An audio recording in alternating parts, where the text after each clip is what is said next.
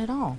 The chilly weather, perfect actually for football. And the snow won't arrive up north until tomorrow. Scott Steele is here with our forecast. And Scott, we won't see any major accumulation here, right? No, you're right. And Charles, Shannon, good evening to you. Good evening, everybody. As I like to say, timing is everything, and our timing works out perfectly. Green Bay, game time, kickoff, about 34 degrees and just some clouds around here in our neck of the woods. A little light precipitation starting to pop up on Storm Team 4 Max radar, mainly to the north of Milwaukee. We'll zoom in at the neighborhood level. Fond du Lac County, you're seeing a few sprinkles, drizzle drops, nothing more than that across the area. And in the metro area, a live look from our downtown tower cam looking to the north-northwest. Just cloudy skies right now. If you're going to be out and about heading to a friend's house for the game, you should have dry pavement across most of the area.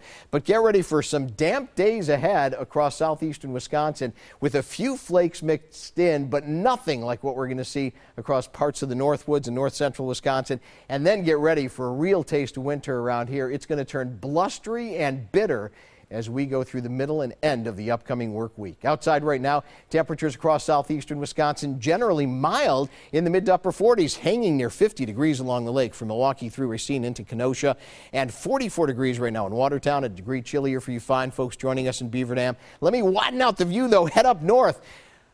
North of the U.S.-Canadian border and into Canada. Check out some of these readings. Fort Smith, 3 degrees, single digits as well. In Thompson and just over the border in Winnipeg, 16 degrees. That's the cold air locked up north. It's going to sink southward as we go through the next several days. In fact, our future forecast temperature computer model showing that we'll be okay tomorrow and even into the beginning of Tuesday, but then we'll plummet during the day on Tuesday, dropping to near freezing by the end of the day. And on Wednesday, our temperatures will be lucky if we approach 30 degrees. The bigger story, though, for some folks will be the future snowfall. Check out this computer model painting nearly a foot of snow from Wausau to Rhinelander Monday into Tuesday, wrapping up by Wednesday. Future forecast around here shows just a few sprinkles overnight tonight, and then we'll start to see a thin spot or two in the clouds tomorrow afternoon before we get more precip on the way in time for Tuesday morning. Your Storm Team forecast for tonight around here, mostly cloudy and mild, light rain developing as we go through the overnight hours down to 37.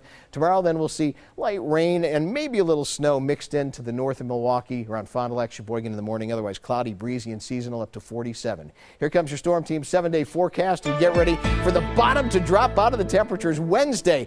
Bitter cold, only about 30 degrees for a high. Thursday, similar situation. It's going to be cold with temperatures near 30 degrees.